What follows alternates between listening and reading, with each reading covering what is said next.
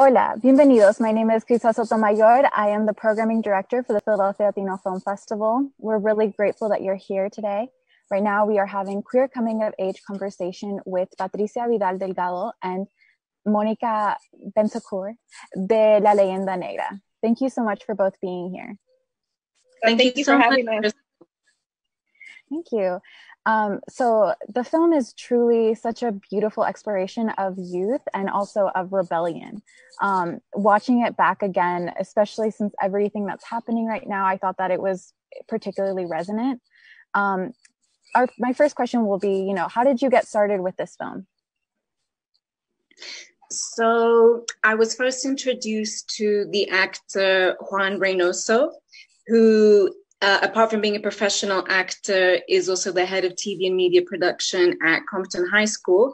And I had worked with him before in a short film, and that was also shot in Compton, and it had been a really positive experience.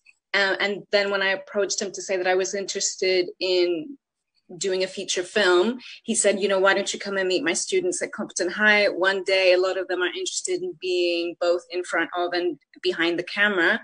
And so I went after class one day to meet with his students, and I just fell in love with his kids.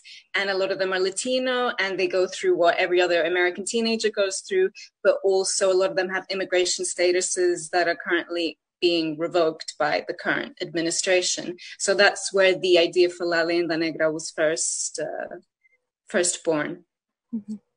Yeah, and I forgot to mention, but if you're an audience member watching this live stream, either on our PHLAFF website or on the Facebook Live, please feel free to comment on the live stream. There on the top right hand, there is a chat button that you can go ahead and press, and then there will be a live chat. So if you have any questions, please feel free to type them in there. And as well as the Facebook live stream, I'll be checking in on that as well. Great, so thank you so much for sharing that. Could you tell us a little bit about the name, La Leyenda Negra? So La Leyenda Negra, because the film explores themes of imperialism and colonialism, persecution of the other, intolerance and indifference.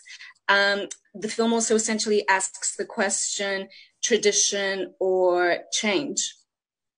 And for me, in terms of the colonialism, La Leyenda Negra, it refers to the demonization of Spanish conquistadores by Protestant settlers. And so it reflects a historical bias. And the character of Aleteia, she challenges all bias in her fight for the truth, and also in her involvement with the underground political organization, the Compton Black Bloc.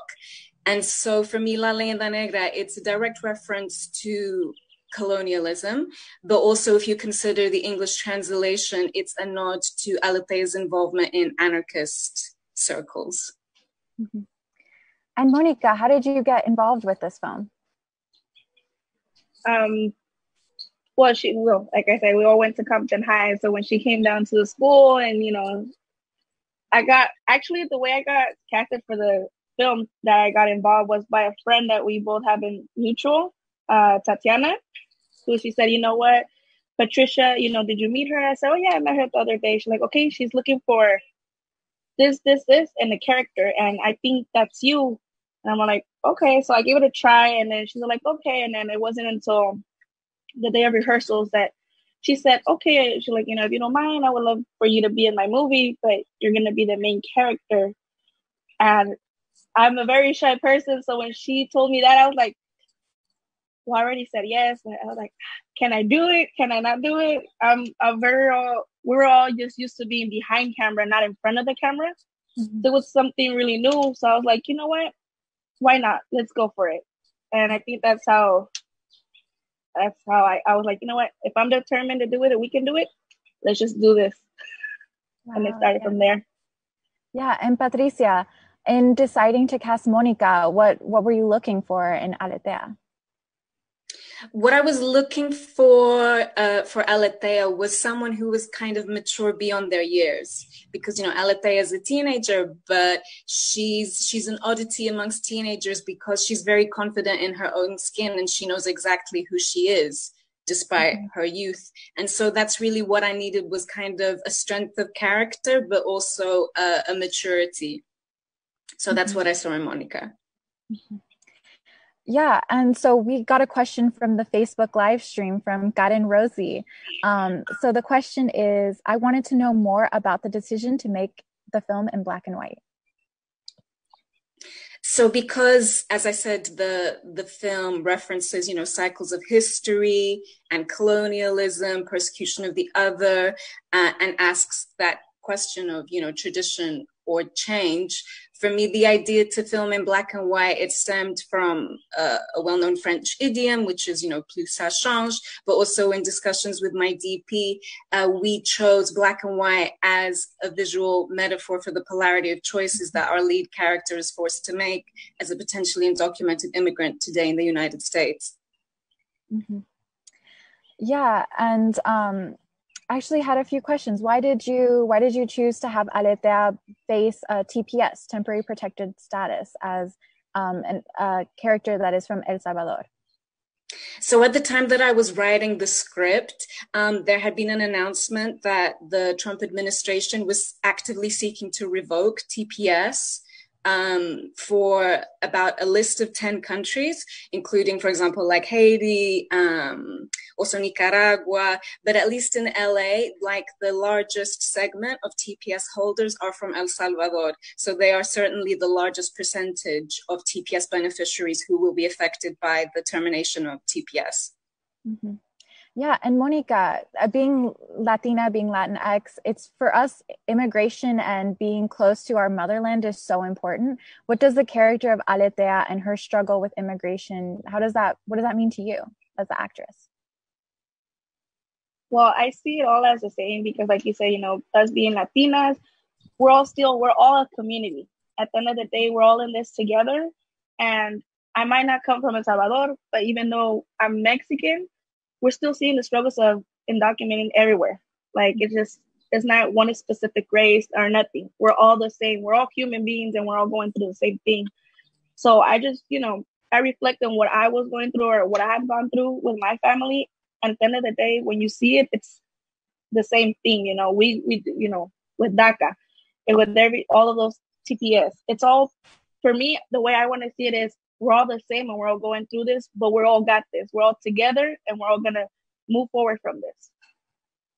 Yeah. And along those lines, a lot of, riots and protests are happening throughout the country. You're both based in California, right? So could you talk a little bit about what's happening there and how that kind of connects with the film and Aleteia's rebellion against kind of a system? Mm-hmm. Well, I'm sorry. I'll say it quickly.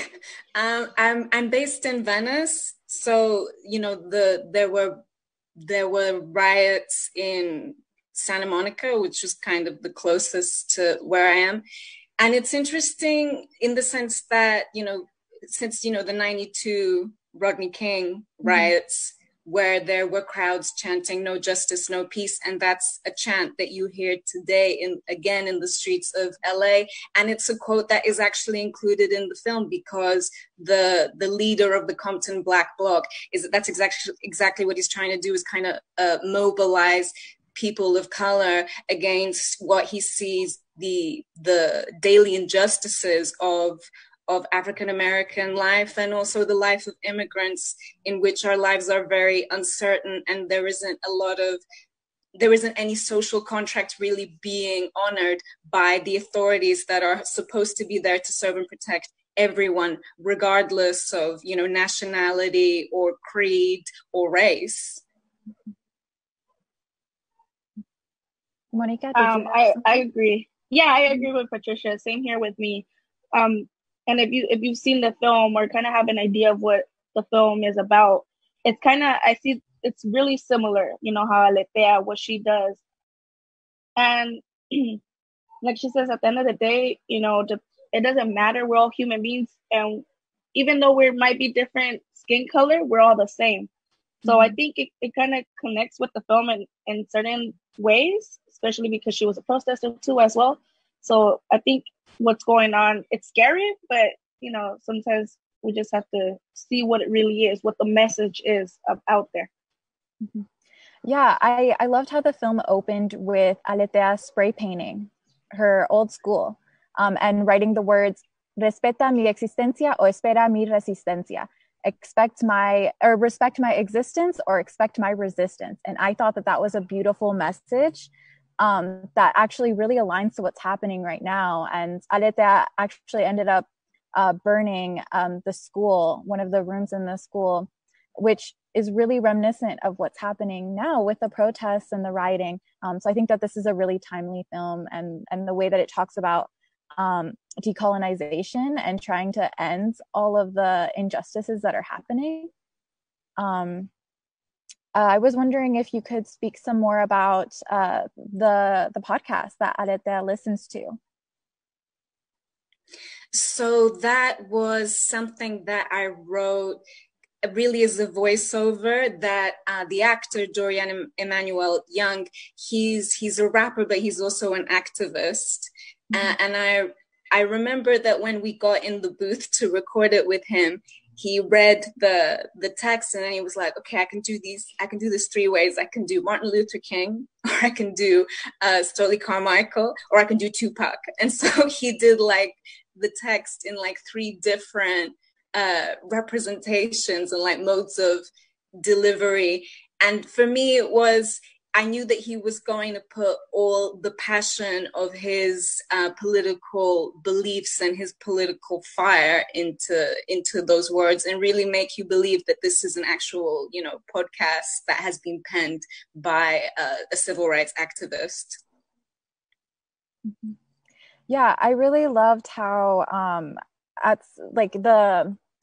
the podcast kind of served as a choir for the issues that were bubbling up in Aleteia's life. Like at one point, the podcast says, how many more Black and brown victims will there be? When will this administration heed our call for change?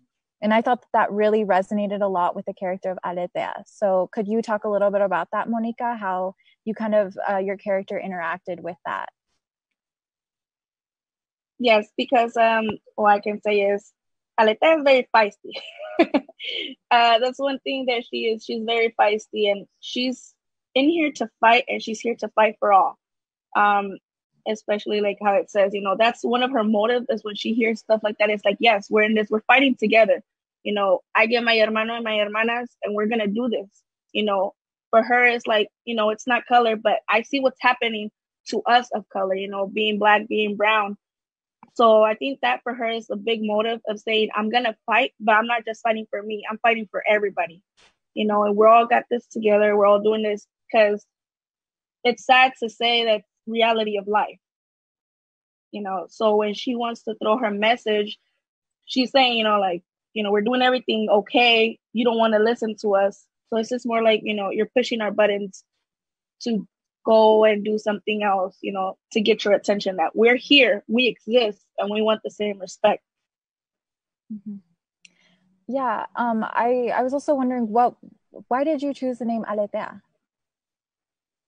So Aleteia, it has its origins in the name for the Greek goddess of truth. And for me, it was relevant to a young woman who's just very outspoken and like kind of calls it like she sees it. Mm-hmm. Mm-hmm. Yeah. So could you tell me a little bit more about the production and with the high school that you worked with? So we shot primarily at Compton High School. We did do a couple of scenes at UCLA as well. But we shot for 18 days, and we shot in Compton, we shot in Downey. We also did a few scenes by the Compton River as well. But it was primarily South Central is where we shot, and it was hard to secure Compton High School. I think we only really got the permission to shoot there like a day before we started filming, and my producers had to work very hard to secure that permission. But I'm very glad that it really came through, because it was really very important for the film that it should be at that location. And also the fact that I believe that Compton High is going to be demolished sometime in the near future. So those buildings will actually cease to exist. So the film will be the only testament to those original structures. Mm-hmm. Mm-hmm. Wow, I think film has such a powerful, is such a powerful medium for documenting movements and expressions, and the things that sometimes can go unseen or unheard of by the news. And I really applaud your filmmaking. So what is it like, being like, this is your first feature film, and the film first premiered at Sundance. Could you talk a little bit about that experience, about making your first film? I'm sure there's a lot of filmmakers watching right now wondering, how do I get started, and, would love any advice. I would say for like first time filmmakers, and I guess this is advice that can apply to either a feature or a short. I mean, obviously, as a filmmaker, obviously there's always going to be a lack of funding, but I think that you can use that to your advantage, because with less funding, or at least if you don't have like, a big studio kind of pressuring you, you can make the film that you want to make, which is actually really liberating. So you can look at the money that you have and you can get depressed about it, and you can be like, this isn't going to be enough. Like, I can't make a good film with this. Or you can think, it might be little, but at least I still have the freedom of making what I want to make. And I think that that's very important for first-time filmmaker, because, I mean, I can say that I made the film that I wanted to make, and then I got, we got really lucky. We were the little film that could, and we somehow got into Sundance, and it was a wonderful experience. And Monica can also tell you how much of a good experience it was. Yeah, Monica, do you want to add about your experience also being a first-time actress? Yes, I was very excited. Still very nervous because I had to do my first interview, I remember. And I was telling Patricia, I'm like, the whole night, I'm like, I don't know if I can do this. Are you sure? Do you want me there? But in all, I think I did pretty okay. I'm very proud. I'm very proud of the film, Patricia, of what she did with the film. And for me, I feel like that was a big step that, I've never been to Sundance, and we made it, right?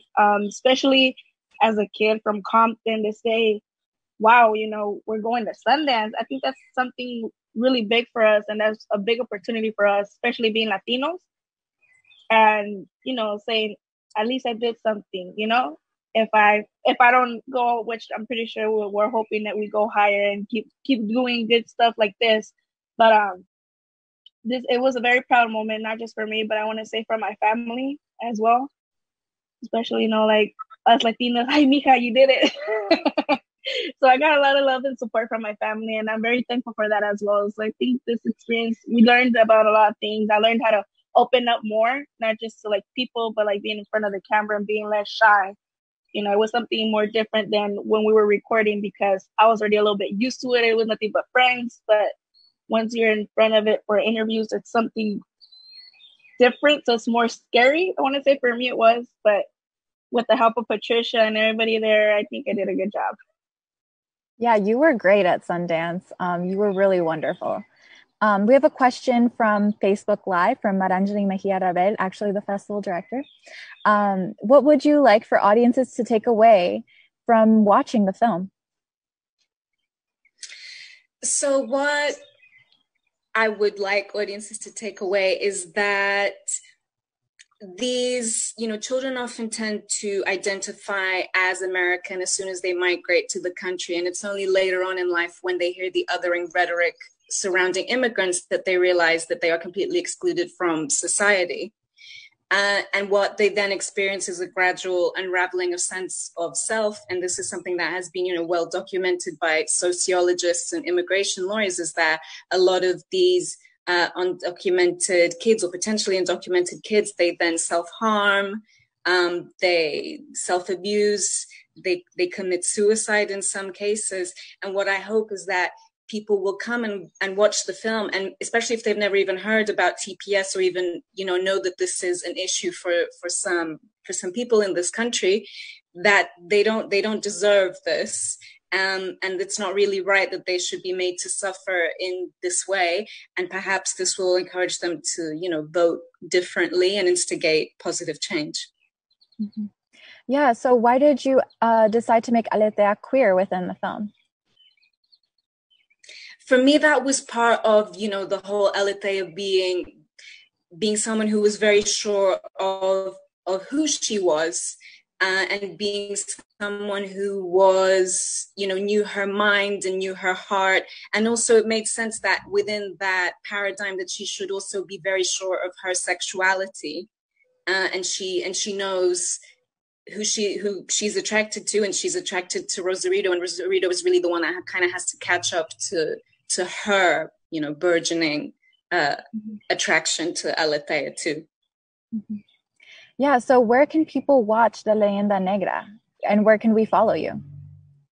So we have a Facebook page, which is La Leyenda Negra feature film, which I regularly update on a weekly basis. And we should have an LA premiere sometime soon, but obviously it's being delayed because of the COVID situation. So all I can really say is, watch the space, and please like and subscribe to our Facebook page. And Monica, where can people follow you as a young up-and-coming actress?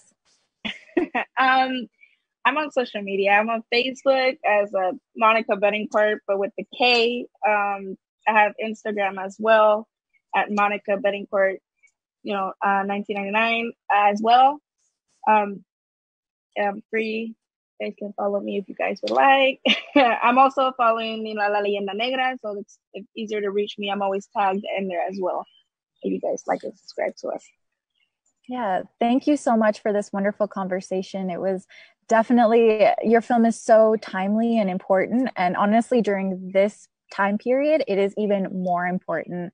It really resonates with all of the issues that are happening, and everything that has kind of been amplified by COVID-19 is really, really resonant within your film. So thank you so much for making such an incredible work. I truly appreciate it. So thank you. Thank you all for having us. Thank you, Cristal. Gracias. Gracias.